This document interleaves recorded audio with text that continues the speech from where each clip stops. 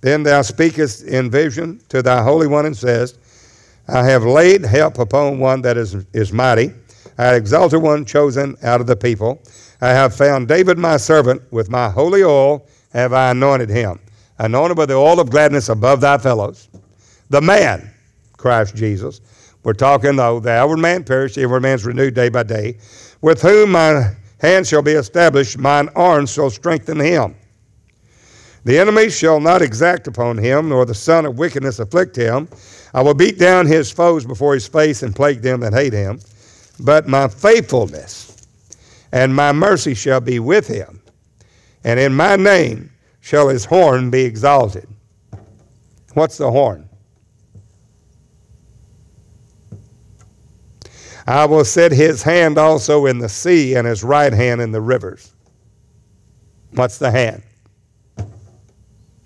He shall cry unto me, Thou art my Father, my God, and the rock of my salvation. And I will make him my firstborn higher than the kings of the earth. My mercy will I keep for him forever, and my covenant shall stand fast with him. His seed also, there we are, will I make to endure forever, and his throne as the days of heaven. If his children forsake my law and walk not in my judgments, if they break my statutes and keep not my commandments, then will I visit their transgression with a rod and their iniquity with stripes. There's the rod and the staff. So the wicked that are headed for here, the wicked know not anything. They don't have, the rod of God is not upon the head of the wicked. There's no correction for them. But for the righteous that have in their heart and their soul have a heart for God, he corrects them with his rod and his staff. They consider the things. The Lord corrects them that they will not be destroyed with the world. The days of his youth, look at verse 45. Hath thou shortened and thou covered him with shame? How long, O Lord, will thou hide thyself forever? Shall thy wrath burn like fire? Remember how short my time is, wherefore hast thou made all men in vain? What is, now listen to verse 48. All this he's talking about the Lord, the natural flesh, the man, God becoming a man, made himself of no reputation. He's a man. Just like you, for as much as the children protected the flesh and blood, he also himself likewise took part of the same, and in all things he was made like his brethren. Take a look at verse 48. Lord, what man is he that liveth and shall not see death? Shall he deliver his soul from the hand of the grave? Selah. Now that's a powerful verse. What's he talking about? What man? I'll tell you what man it is. The man Christ Jesus, that's who it is. Amen. Bless God, that's who he is. Amen. He's a man, all right. But he is God Almighty. Amen. He is the Lord Jehovah, God Almighty. What man is he that liveth and shall not see death? Shall he deliver his soul from the hand of the grave? Yeah, he'll raise up his own body of flesh and blood. Bless God, he will. Destroy this temple in 3 days, I will raise it up. He's prophesying of that man right there. What man is that? That shall not see death. That will literally deliver his soul from the grave. That from the lower parts, from the nether parts of the earth, Selah. That grave there is not Kubar. That grave is not Kubar. It's not, if you look the grave up there, it is Hades. It is hell, Sheol. What does that mean? Take a look at it. Look at it again. Shall he deliver his soul from the hand of the departed spirits? Yeah, he will. He will descend into the heart of the earth, and he will raise his own body up in the resurrection. That is the death, burial, and resurrection of Jesus. The death and the resurrection right there in one verse. Pretty good, ain't it? What man shall not see that? What man shall he deliver his soul from the hand of the departed spirits? Sheol, Hades, or the world of the dead. Did you get it? You're talking about both of them there. Take a look at, I want you to give you these I want you to see here. Take a look at this is about Jonah. I want you to have the scripture. Go to Matthew 12, verse 40. This is a Bible study that you're listening to here at the Jesus Christ International Church, held by yours truly and all the elders and etc. that we do here at the church. Matthew 12, verse 40. We're teaching on hell. Matthew 12 and verse 40. And you know, you've heard it 1,000 times. Here we go again. For as Jonah was 3 days and 3 nights in the whale's belly, so shall the Son of Man be 3 days and 3 nights. Where? In the tomb of Joseph of Arimathea? In the grave or the tomb? In a cuber? No. Right here. In the heart of the earth. Where's the heart of the earth? That is a Sheol. That is the world of the dead. That's in the heart of the earth. That is in Hades, hell, Sheol. Will God leave his soul in hell? No.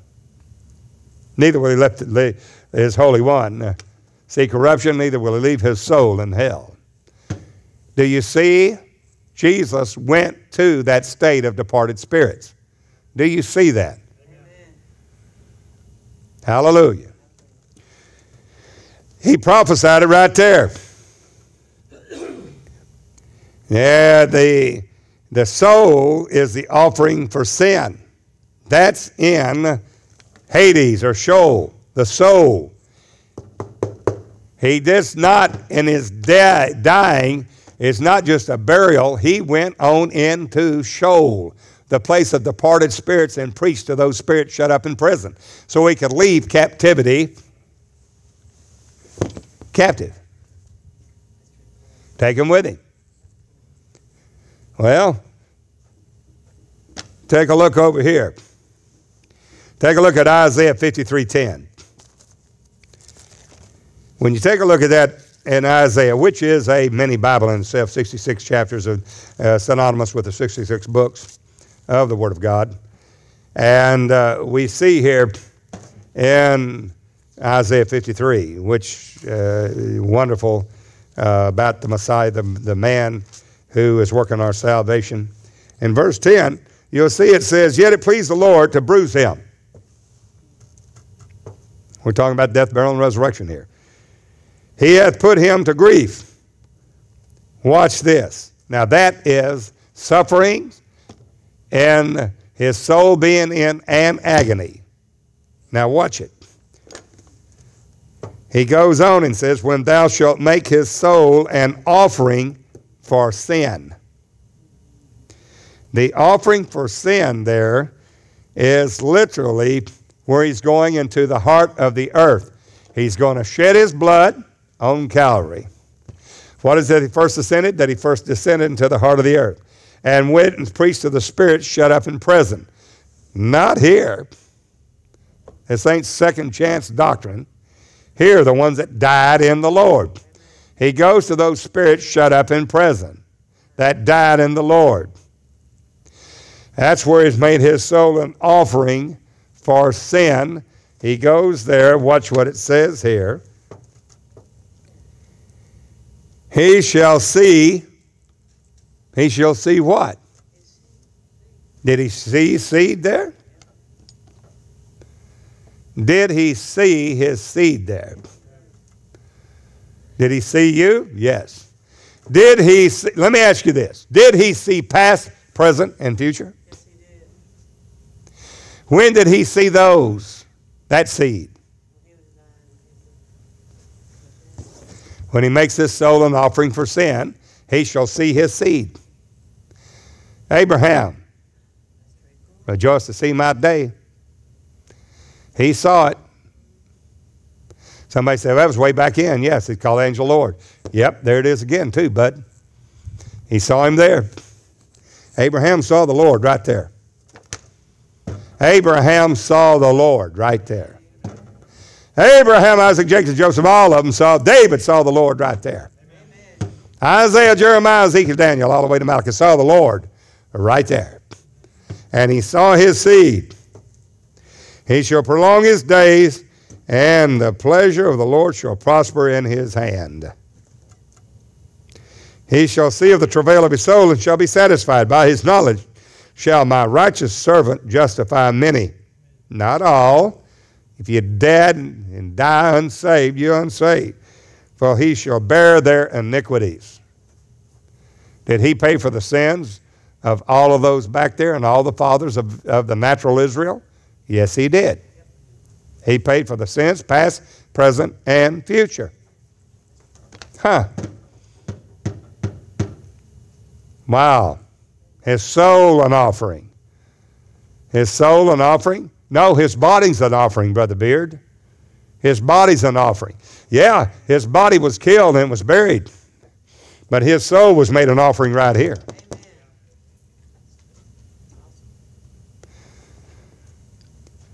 His body was beaten. Not 40 stripes save one. Pilate tried to kill him by scourging.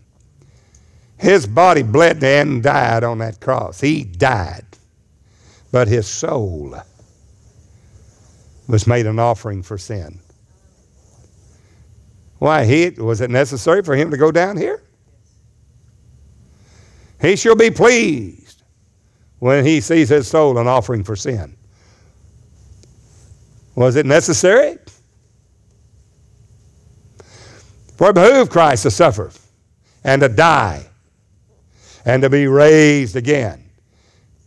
And the remission of sins shall be preached in his name.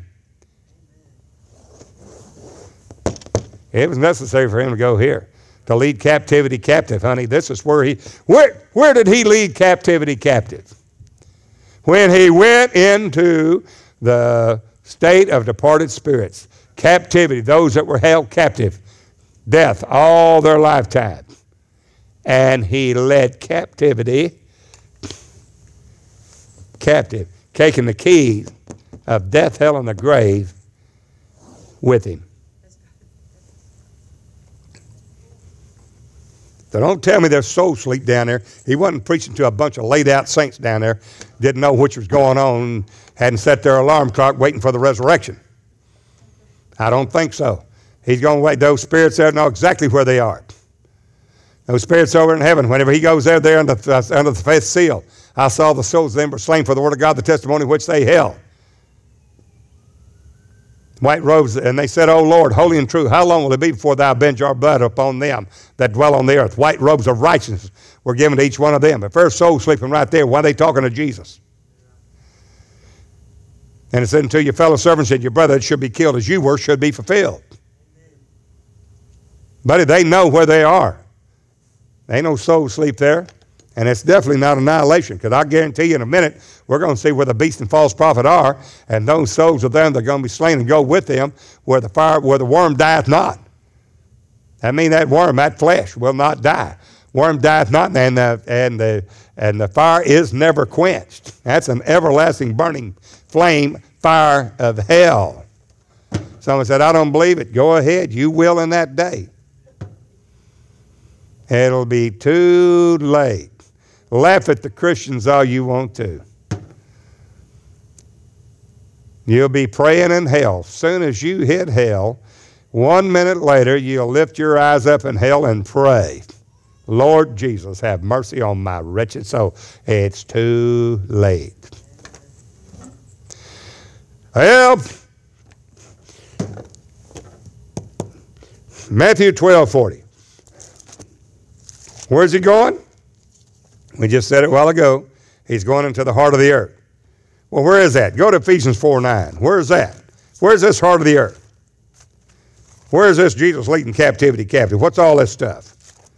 Is this some kind of fairy tale? You Christians are always walking around hollering, you got the blessing, you got the victory.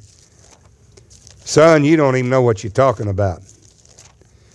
Ephesians 4:9. You got these rooty-tooty, fresh and fruity, and they show on television, they show every Christian to be some kind of idiot that ain't got enough sense coming out of the rain. when the world's the idiots. You don't believe in God, you ain't no man. Somebody said, I'm a man. Yeah, you're a man to be destroyed. It takes a man to live for God. Take a look at Ephesians 4:9. He says right here, now, take a look at verse 8. Wherefore, when he saith, when he ascended up on high. First he ascended. He descended into the heart of the earth. Then he ascended on high. It says right here in Ephesians 4, verse 8, wherefore when he saith, when he ascended up on high, he led captivity captive. When he led all these captivity and took it to heaven captive, he gave gifts unto man. For out of your belly shall flow rivers of living waters. This he spake of the Holy Ghost, was not yet given, because Jesus was not yet glorified. He's got to be raised from the dead. He's got to take those spirits of just men held captive with him up there. And then he's going to give gifts unto men. Watch it in verse 9. This is what tells you what he did. Now that he ascended. Yeah, he resurrected and went to heaven, Brother Beard. Yep. Well, paradise wasn't there yet.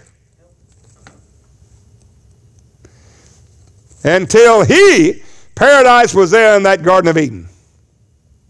Garden of Paradise. It fell. Boom, paradise lost. State of departed spirits. Nobody had access to God. Separated from God.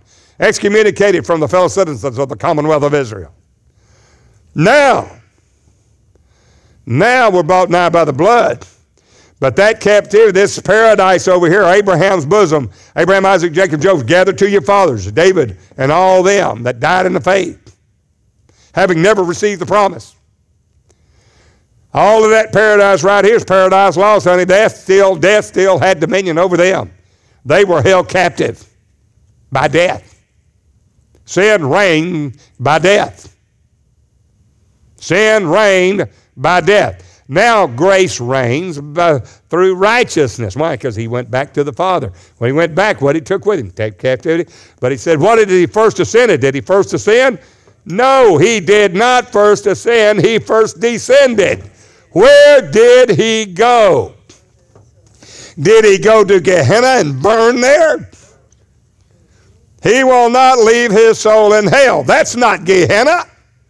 That's Hades, the Greek word Hades.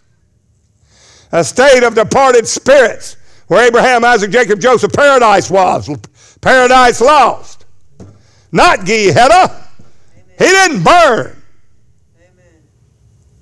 Nobody's burned in Gehenna yet. That's the last hell. That doesn't happen until after the white throne judgment, after the millennial. Then, bless God, we'll know what Gehenna is. Ain't nobody burned in Gehenna yet. What is it that he first ascended? But that he also descended first. Amen. Descended first. Where did he go? Into the lower parts of the earth. Where are the lower parts of the earth? The nether world, the state of departed spirits. It's got a great gulf fixed. Some are in torment. They're over here, died without God. And these are the unsaved dead. These over here believe God, but they're still subject unto death. Paradise, and there's a great gulf fixed between them. Lazarus is over here in Abraham's bosom. The rich man's over here. He's wanting Abraham, dip your finger in some of this water and just touch my tongue. I'm in great torment here.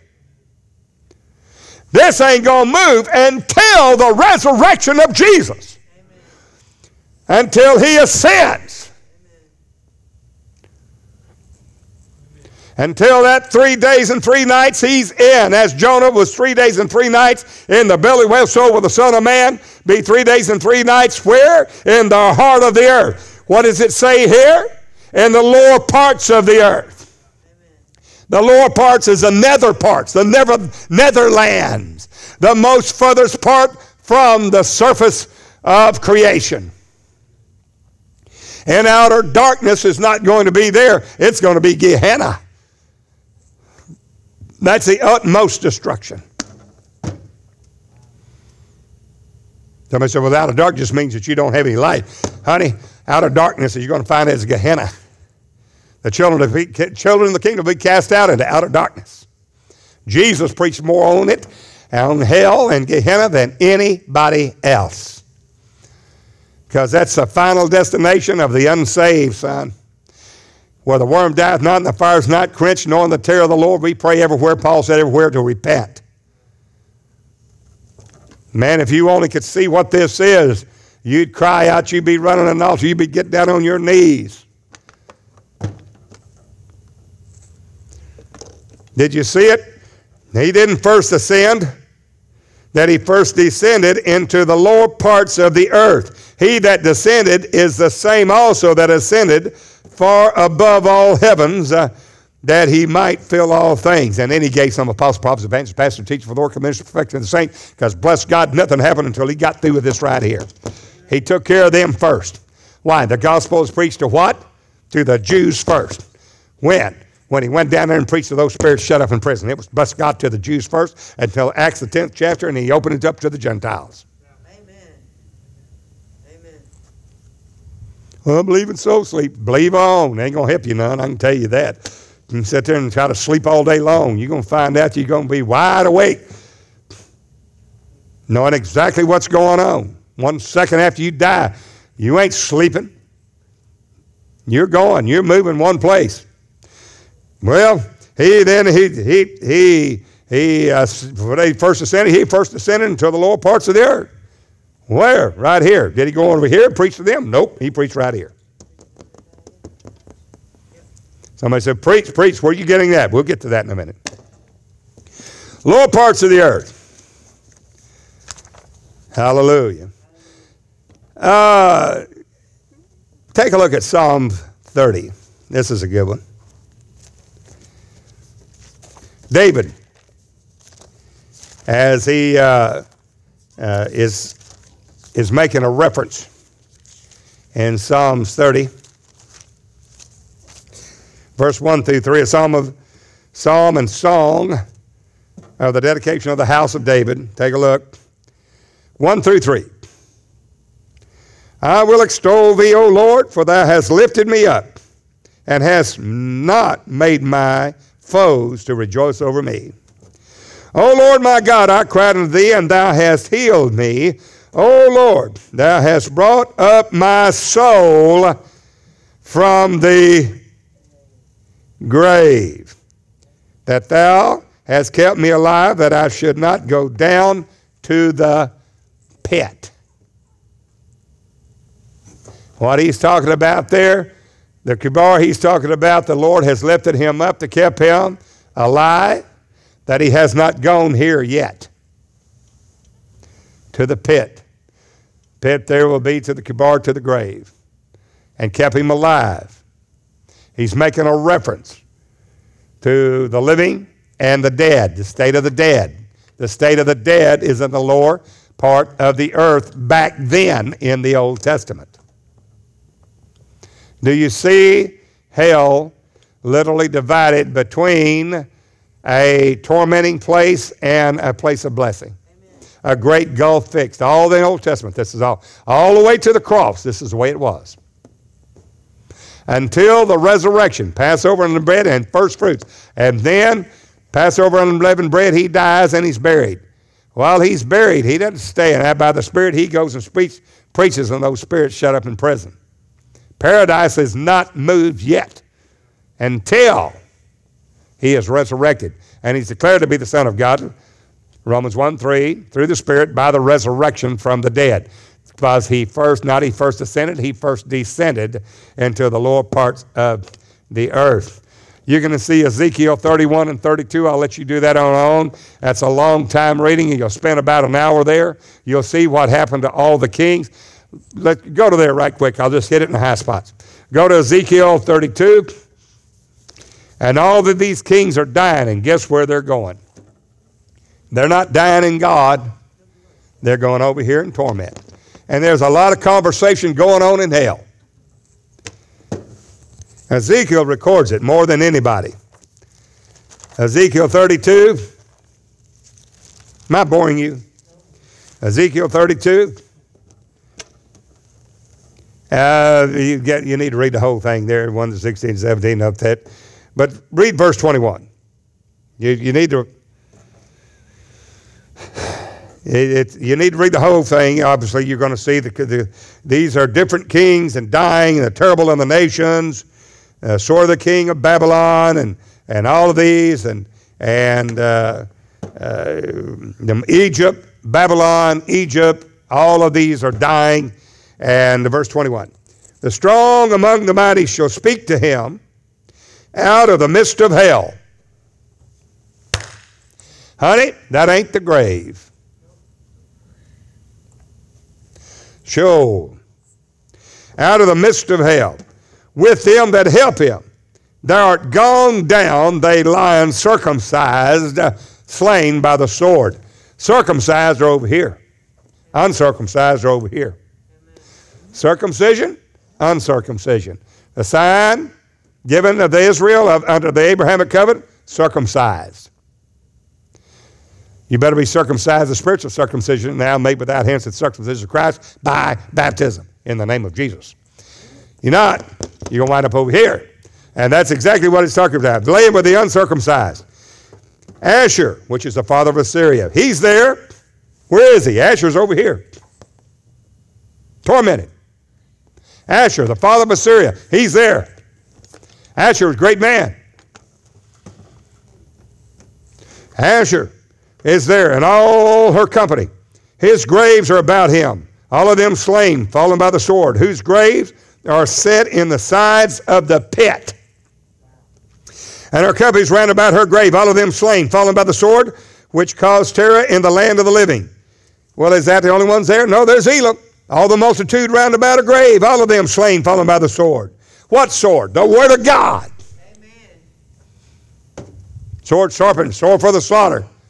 Cry, sight upon thy thigh, O Ezekiel. The rod shall contemn, the sword shall contemn me, the rod of my son. Elam's there. All that to cause terror in the land of the living. Yet they've borne their shame with them that go down to the pit. We're talking here the state of departed spirits, not to a grave. There's not soul sleep here. They're down here. And the uncircumcised are here, tormented. The circumcised are here. Hallelujah. Can you say amen? I know I'm boring you here. Now, they have set her a bed in the midst of the slain with all of her multitude of graves around about them, all of them uncircumcised, slain by the sword.